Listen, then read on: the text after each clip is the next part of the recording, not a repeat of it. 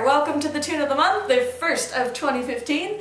And I thought this month that I would share with you a tune that has been really big for me in the year 2014. This is a Scottish reel called Gladstone. It's by James Scott Skinner. And this is a tune I've gotten a whole bunch of mileage out of and a whole bunch of fun with. It's on my album Flight. It's the end of the MSR track on there. It's also the tune that I closed my performance with at the Glenfiddich World Scottish Championships in Scotland. And it's a very fun tune to create variations on. Everybody's been asking me about my variations, so you know what? Here we go, I'll show them to you. This is the Gladstone.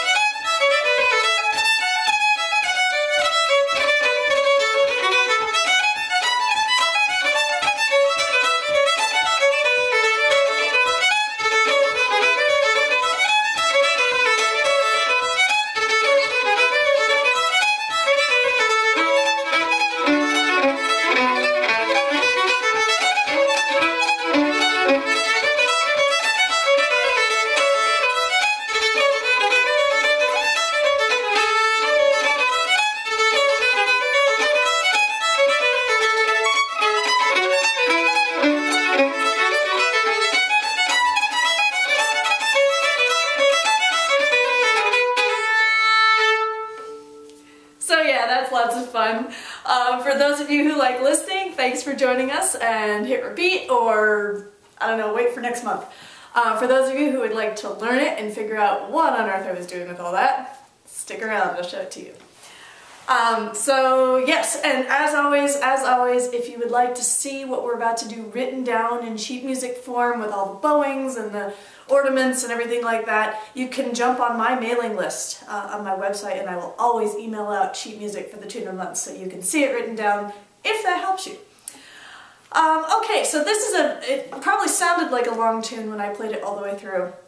In fact, it's very short. It's just an A section and a B section. How I extended it was by creating variations on just the B section. I didn't even vary the A section, I did it the same every time.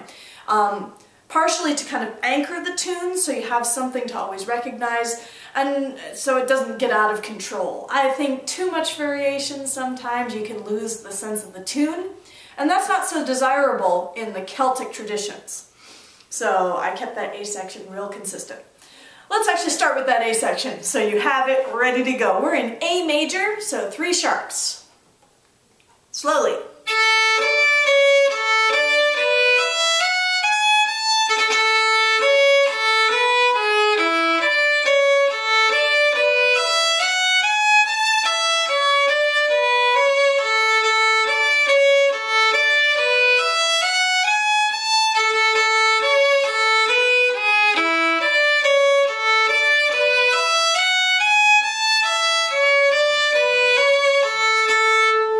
So you may notice, if you've been following the Tune of the Month, that follows a lot of the rules we've been talking about. That was 2 A sections, the A section repeated, and it has a part 1 and a turnaround, goes back to part 1 and the ending. Here's part 2, is the ascending broken thirds. Turn around. Back to part 1, ascending. Ending. Again, part 1. Turn around. Back to part 1. Ending. And that's easy to remember. The ending is descending broken thirds. The turnaround starts with that little cut. Da da da da da da. So you can think in those patterns, and it will really help you remember the tune. If you want to make it a little fancier, I do put just a couple of ornaments in. They're all Scottish flaps, and they all go on the ascending broken thirds. Right here, flap. There's the the built-in cut. Same flap. Oh, sorry, I just passed it.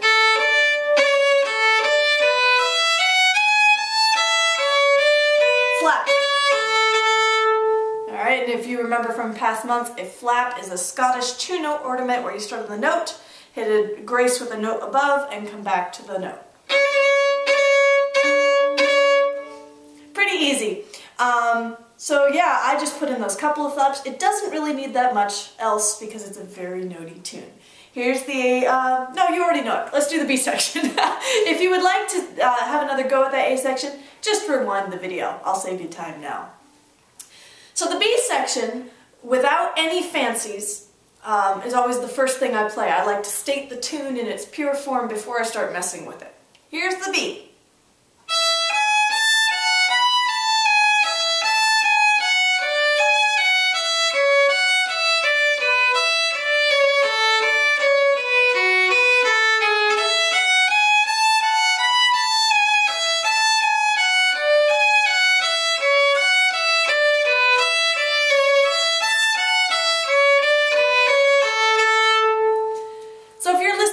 Note to that, it sounds like a ton of stuff.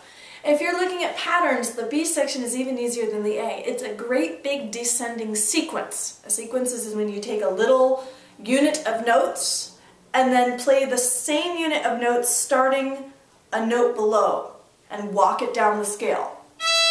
Here's the first statement of the sequence. Starts on A. Started on G sharp.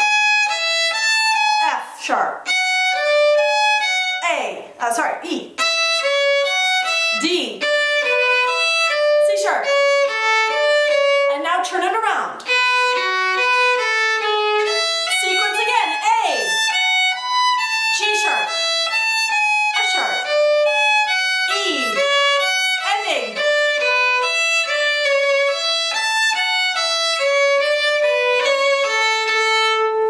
That's the whole B section. And everything that we do in the variation is going to build off of that idea of the descending sequence. Pattern starting on A, pattern starting G sharp, F sharp, E, D, and walking down. Alright, so here's the pure B section.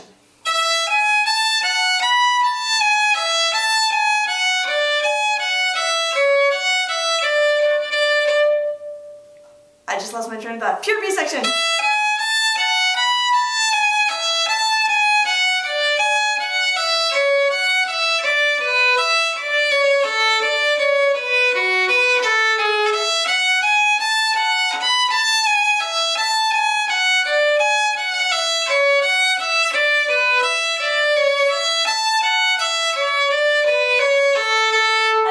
Flap at the end of the ending. Just like in the A section. Alright, so the first time through the tune I just do that, nothing to it. The second time I do a variation that has now become so standard it's passed into the vernacular. And it started with a beautiful Scottish fiddler, Hector McAndrew. And what he does is start each unit of the sequence with a cut, like this.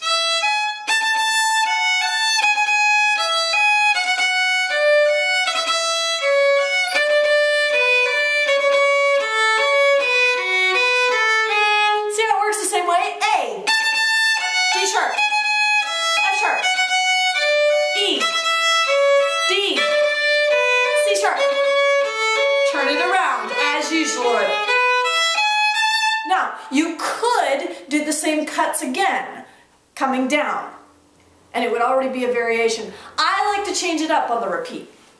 So I take the same cut idea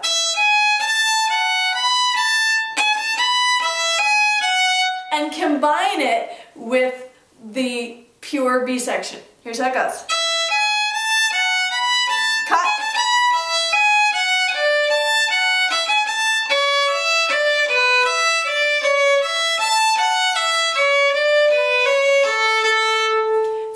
When you're doing variations, if you can change it up on the repeat, because then it will sound like you're improvising, even though you're just, planning out to do something slightly different. We did the same thing with Season's Jig a couple months ago.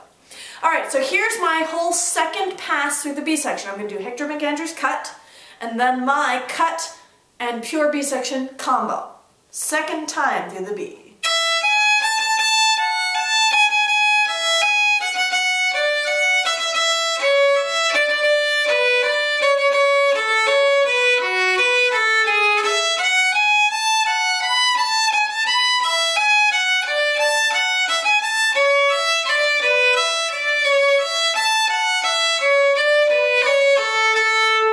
Flows nicely, huh? All right, so third time through the B section. By the way, and when I'm saying time, I mean go back to the A section, and when you come back to the B, it's the new time. Third time is when we get into this stuff, which looks so impressive, but it's actually very easy. All you need to do, what makes this easy is a left hand technique. It looks like bow, but in fact it's your left hand. The trick that I'm doing is I call it glue finger. If you come out of Suzuki or anything like that, you may have heard this term. It means I'm going to glue my fingers down in the string. I'm not going to pick them up in between things. And I'm going to block this whole chord. That's an A chord. I have my first finger on my D string, second on my A, third on my E string. That's an A major chord. And then, while keeping all three fingers down, I'm just going to rock my bow back and forth. And the next chord, I'm going to keep the same descending sequence on the top. The top note is going to go A, G sharp, F sharp, like before. Here's the A chord.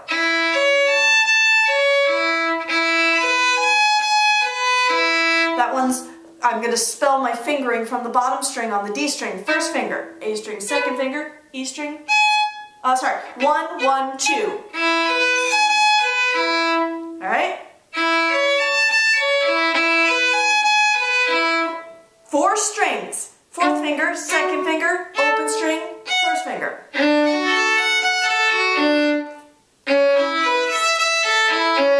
Third, first, open, open. Back to 3 notes. 2, 2, 3.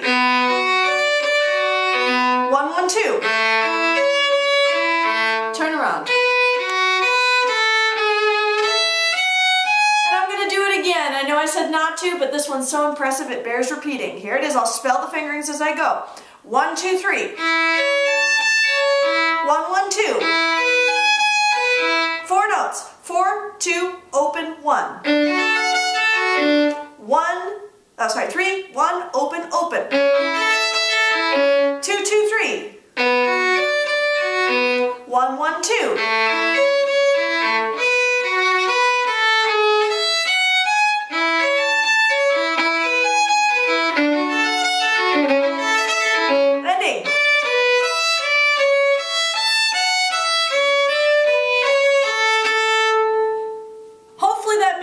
You have to grab those finger numbers real fast. It might work to rewind this video. But here it is, all in slow motion without calling the finger numbers so you can hear the tune. And I am going to repeat the same variation both times. Even though I said in the first one it's kind of nice not to, this is an exception case for me because it's so flashy.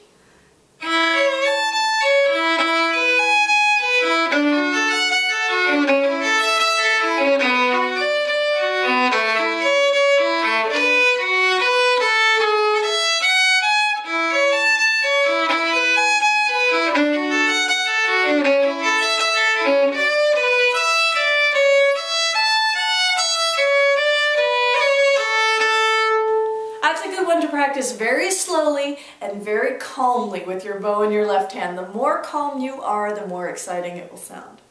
All right, so hopefully you've got that one under your fingers, because the fourth time through the B takes the same idea but just kicks it up a notch. And this is, it's kicked up a notch because I'm going to use third position. I'm going to make the chords voiced a little bit higher.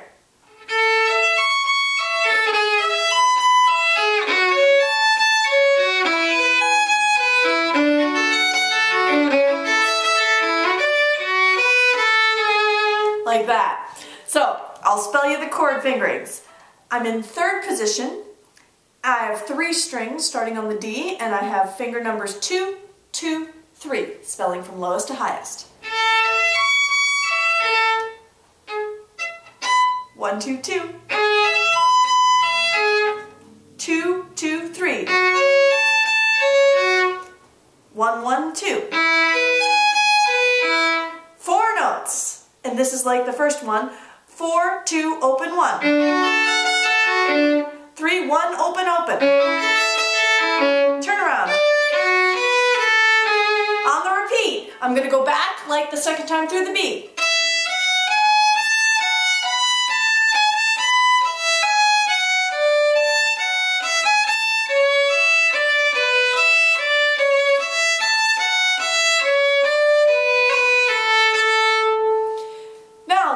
Back to a previous variation and not repeat that really impressive third position?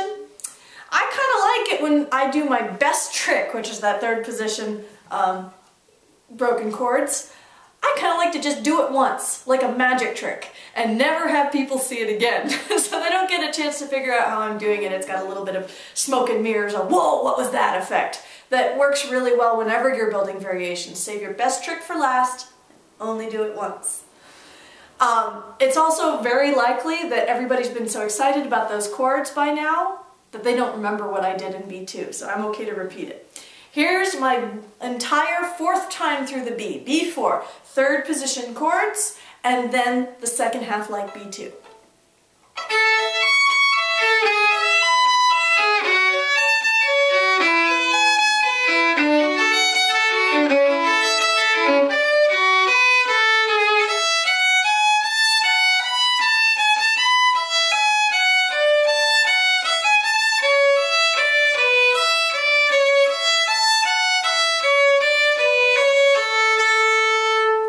And that's my whole Gladstone variations as heard on my album Flight and in Scotland and a number of other places.